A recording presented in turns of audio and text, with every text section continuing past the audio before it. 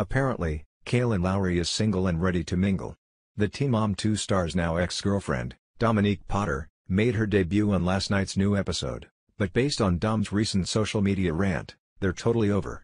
Despite hanging out with Kail's 3 boys and traveling with her to various appearances, the two are now done, and it sounds like their split was messy.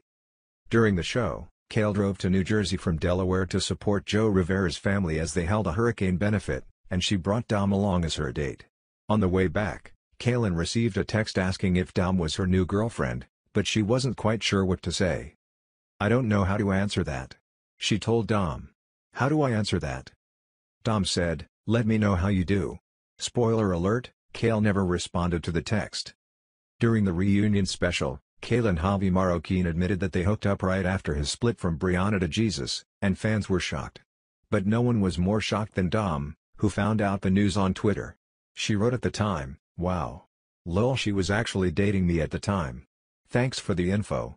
She followed up with a series of vague tweets that were most likely directed at Kail. "Who knew evil girls had the prettiest face," she wrote. "Out here defending people for what lol, I keep my mouth closed though." She then went on to tweet about someone taking advantage of everything I did for you girl, that's crazy. She also called the behavior too predictable and said to change your patterns. Back in November, the 26-year-old gushed about her then mystery girlfriend but admitted dating isn't easy with children. "We were friends for a year until it just kind of like turned into it, a relationship. It's not like she was trying to wine and dine me to ask me to be her girlfriend." She added, "We go out to eat, but it's kind of hard because I have kids, I have a baby. I have never gotten a babysitter and gone on a date. Welp, we're sure they're not going out to eat anymore."